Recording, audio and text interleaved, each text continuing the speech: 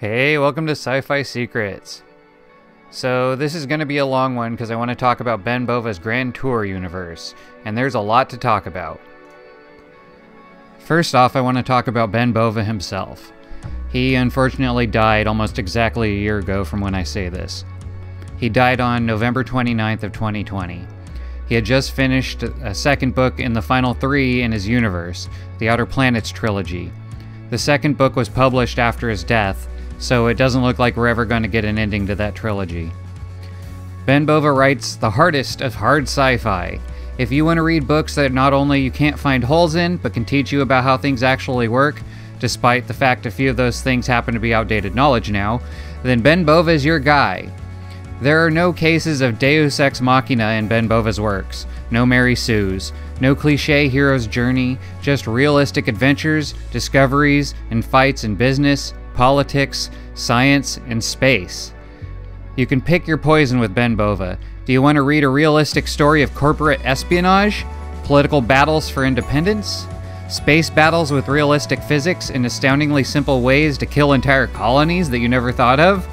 Or maybe you are like me, and your favorite will be the exploration books, where Ben Bova takes you on a journey in his imagination as to how life can evolve almost anywhere in the solar system.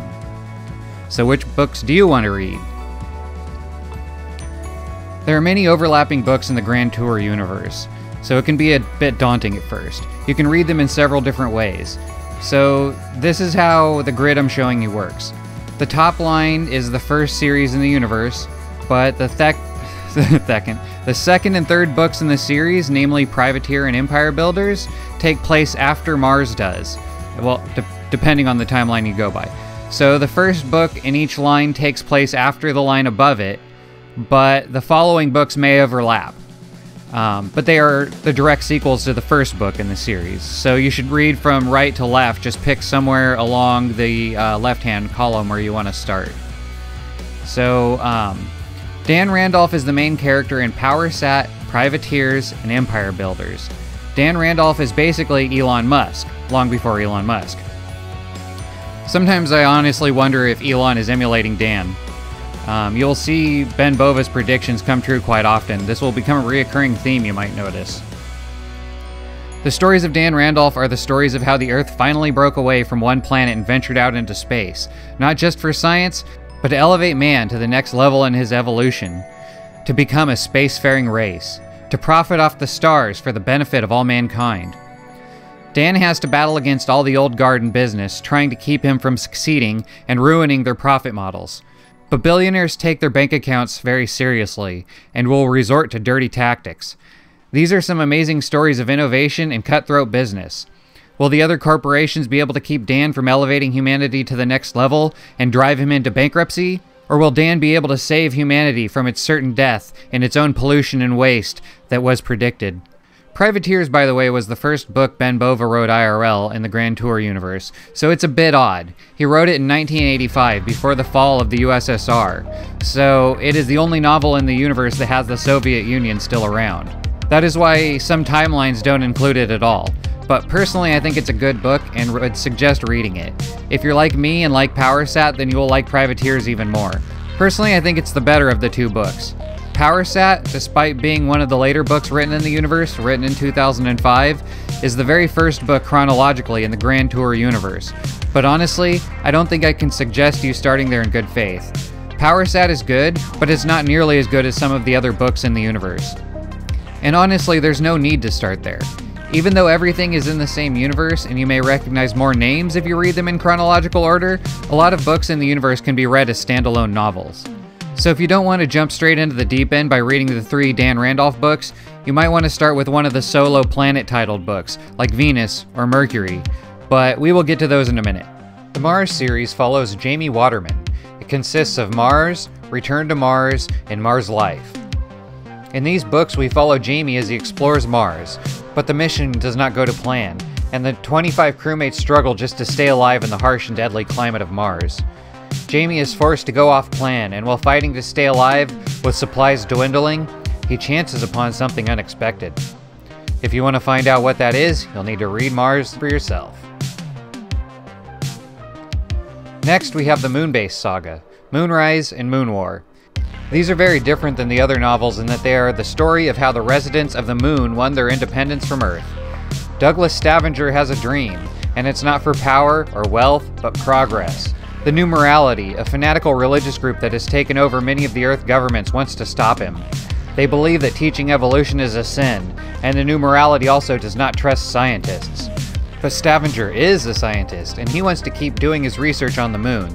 But the moon base is full of scientists, not soldiers, so he can't just fight for his independence like many countries did on Earth. He has to use his intellect to win, preferably without bloodshed.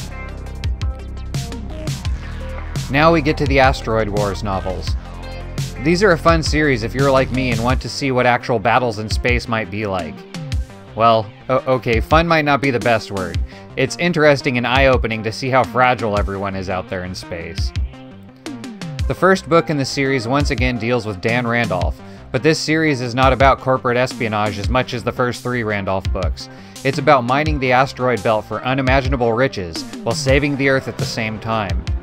But as the series progresses, it becomes about the lack of laws out there in space, and how that leads to some dirty and deadly happenings when the wrong men are given the power to destroy without any oversight.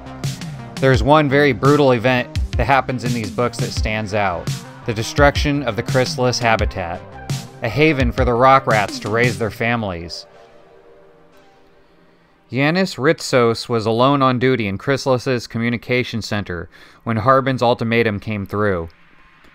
It was a dull night shift, nothing but boringly routine chatter from the far-scattered ships of the miners and prospectors, and the coded telemetry sent routinely from their ships. With everything in the center humming along on automatic, and no one else in the comm center at this late hour, Yanni opened the computer subroutine he used to write poetry.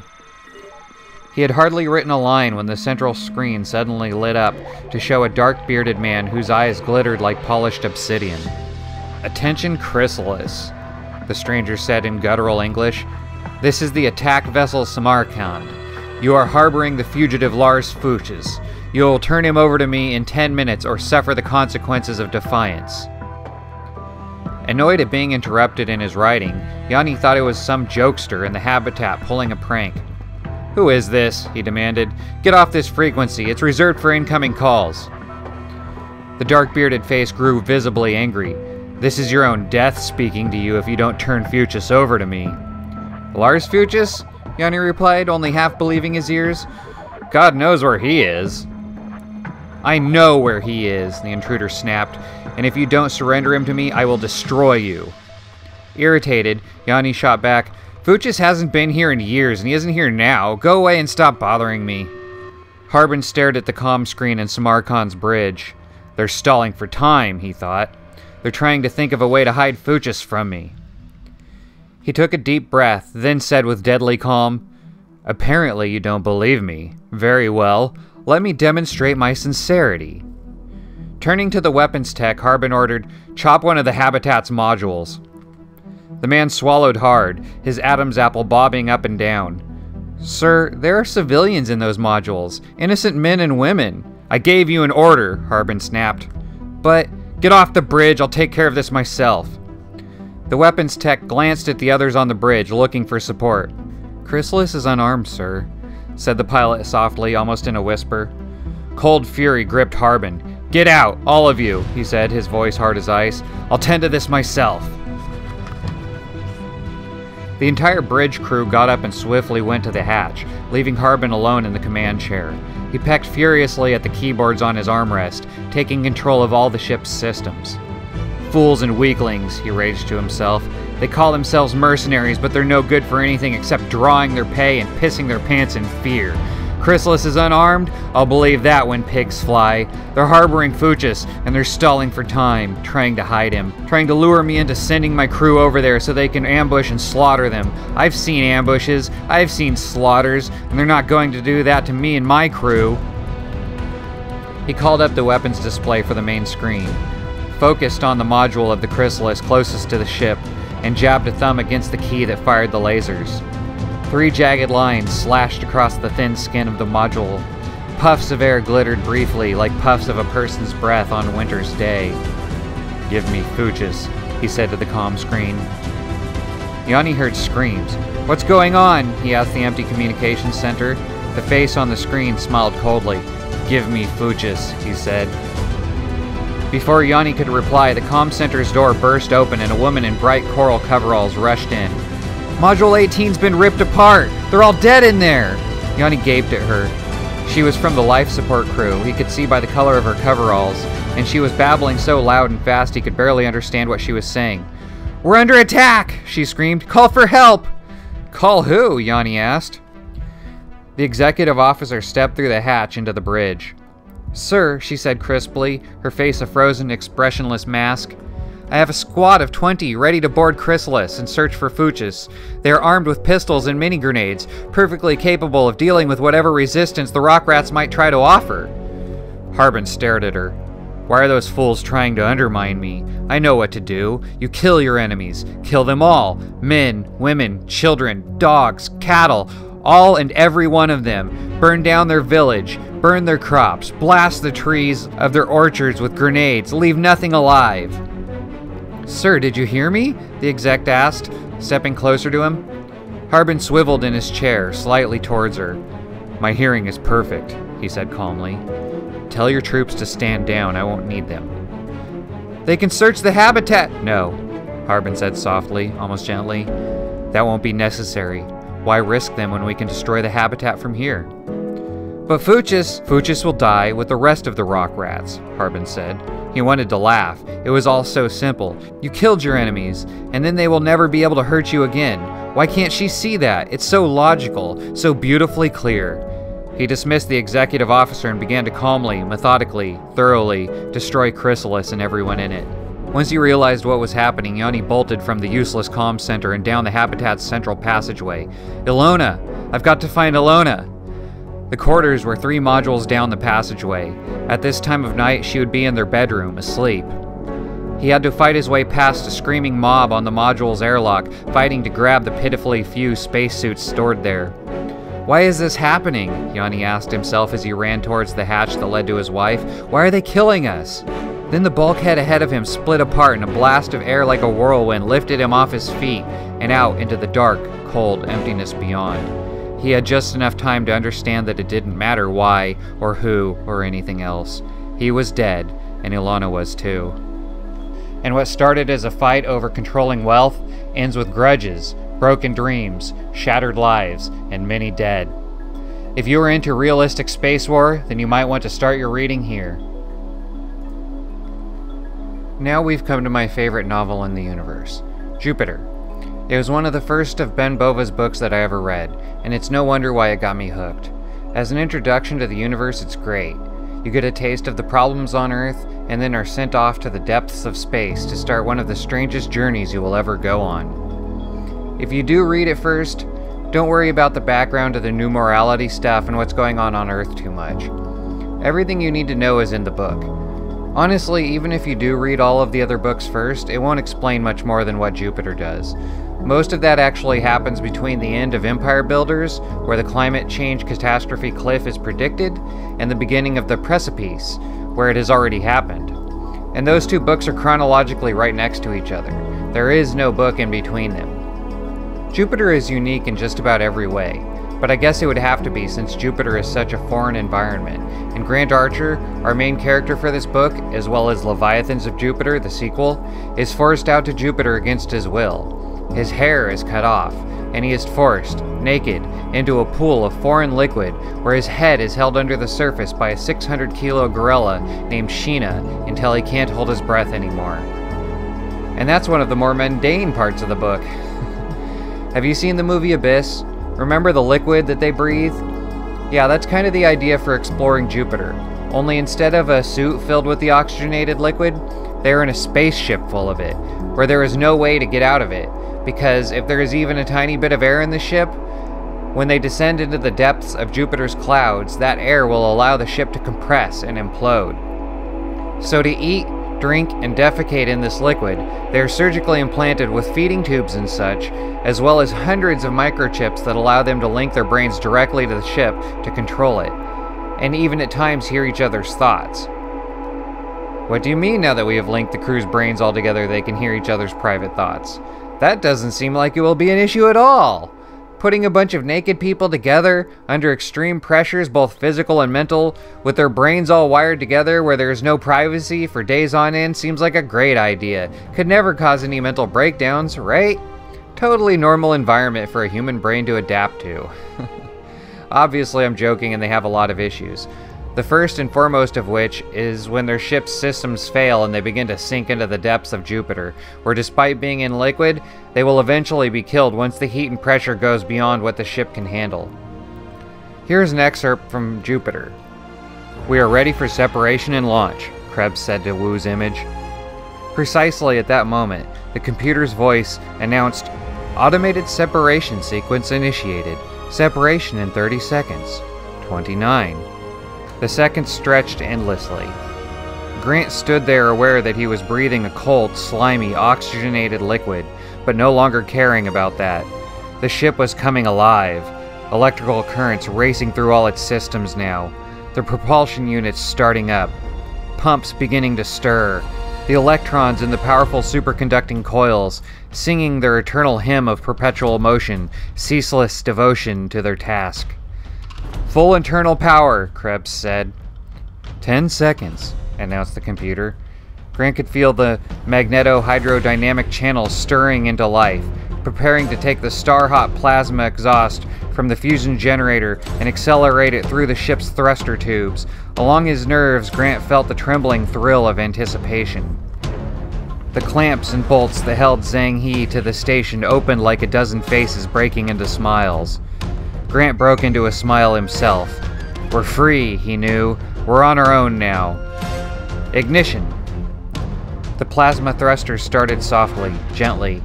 Grant felt their strength as if it were his own arms reaching out and lifting a heavy burden. As the thrust built up, his strength multiplied, tripled, quadrupled. He was stronger than any mere human could ever be. Stronger than Shayna. Stronger than a whole tribe of gorillas. He was lifting the entire ship, hurling it with fine, purposeful power and precision, flinging it away from the station and down onto the waiting clouds of Jupiter. Better than sex? This was better than life. I can rev up the thrusters to full power and blast this ship past Jupiter in an eye blink. I can push us out to the stars, to the farthest edge of the universe. Grant knew he had all the power of the universe throbbing inside of him, superhuman energy, the strength and power of a god. That surge of arrogance snapped him back to reality. Pride goeth before a fall, he heard his father's voice in his mind. All this power, all this sensation of godlike strength is a trap, a snare, a temptation to the kind of hubris that has hurled many a good man into eternal damnation. Vanity, vanity. All is vanity. He stood trembling before his console, trying to regain control of himself, battling to keep the enormously seductive power of this illusion from deceiving him. It's an electronic mirage, he told himself. You are nothing more than a man who is linked electronically to the machinery of this ship. Control yourself. Still, he trembled. Is this what wrecked the first mission? Grant asked himself. Is this linkage so overwhelming that someone ran amok with the ship's systems? He had touched a place in his own mind where he had wanted to run wild with the plasma thrusters, tear away all restraints, push full throttle just for the sheer joy of power. Yes, he realized now, and if I had done that, I would have killed us all. Still he trembled, but now it was with the understanding of the enormous dangers that dwelled within his own mind, his own soul. It's the age-old war, he realized, the never-ending struggle between responsibility and pleasure, between good and evil. This ship is simply a new battlefield in that eternal war. As long as we're human, the war goes on. But for an instant, Grant knew, he had been more than human. He still was. He still felt the pulsing power of the ship's generator and plasma thrusters. They were still a part of him. I am the ship. Power requires responsibility, he told himself. Extreme power requires extreme care. If you want a book that completely takes you out of this reality and throws you into another one that, despite being entirely insane, is still 100% believable and may even teach you something about the real universe, then this is a good place to start reading in the Grand Tour universe. But be warned, For some people, the lack of understanding of what's going on Earth is a put-off.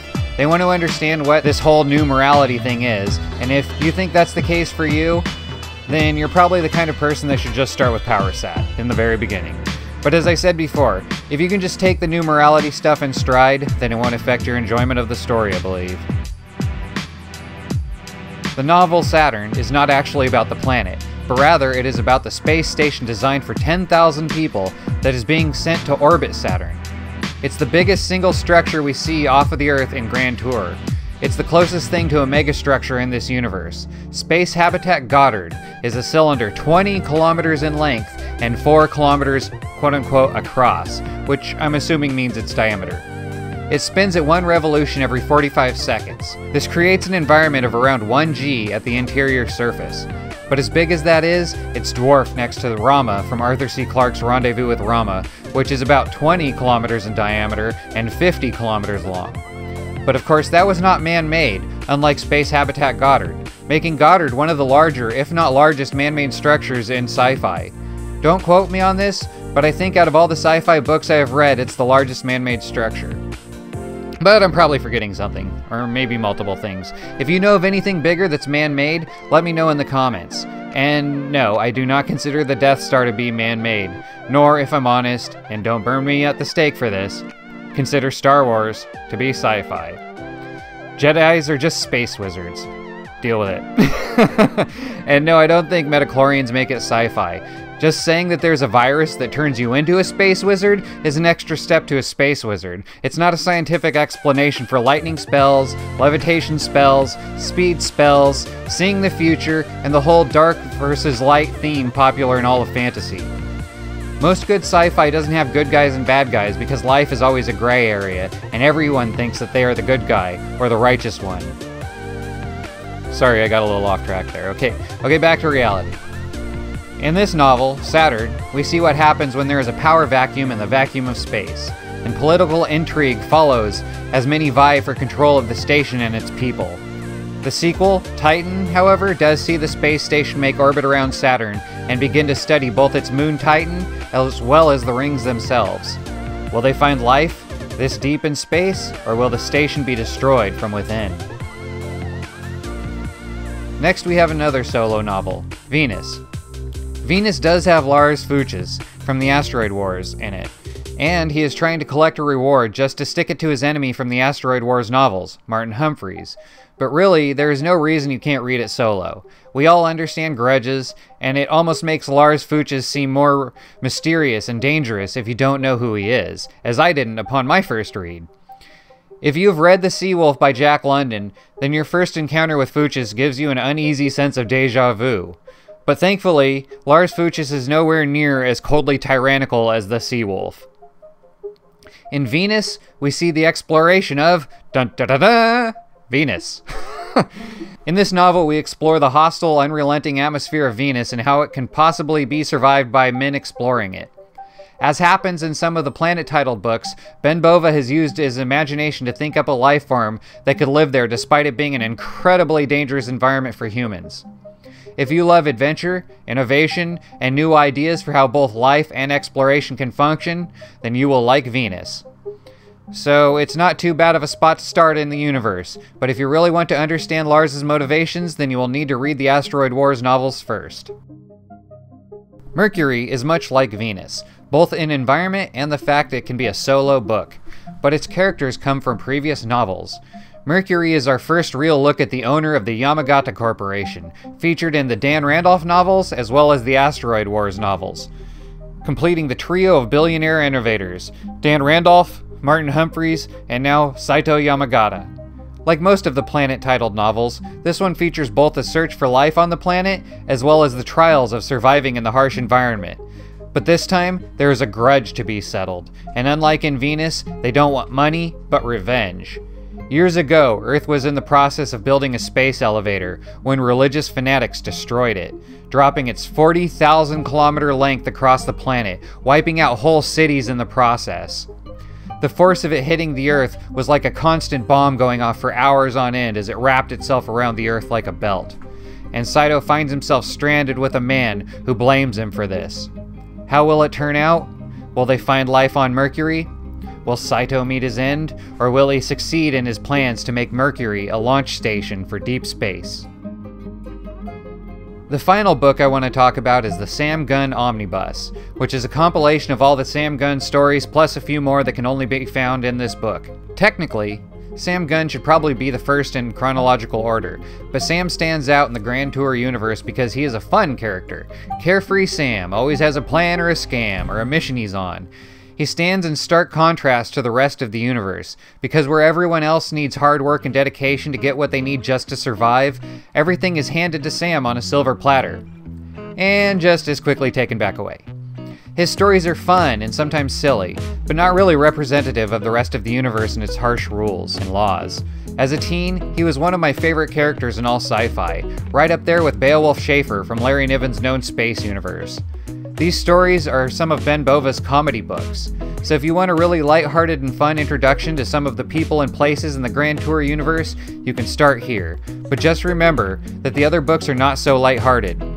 And also, just as a heads up, Sam Gunn has been accused of being a product of 1950s style thinking. So if that Buck Rogers style kind of thing bothers you, you might want to skip Sam Gunn altogether. He's a man's man and a ladies' man. He's the daring adventurer, and if you get upset, well, that's your choice. No reason for Sam to fret over it. Alright, and we'll have to end it there because I actually have not read the New Earth books yet, or the Outer Planet books yet. I actually honestly didn't know that they existed until I started to do research for this video. So guess what I'm reading next? I'm happy to find out that there are still Ben Bova books I haven't read. If they're anywhere near as good as the other ones I was just talking about, then I'm sure I'll have a good time. So I hope you pick up at least one of these books also, if for no other reason than to see what true hard sci-fi can be like. Everything you read in a Ben Bova book was scientifically accurate for when the book was written. Some things have changed. That is how science works, constantly trying to improve our understanding of the universe, even if it hurts people's feelings in the process. The truth has no concern with feelings, and it can't be swayed by twisted logic or a slick talker. That's why I love science, and that's why I made this channel.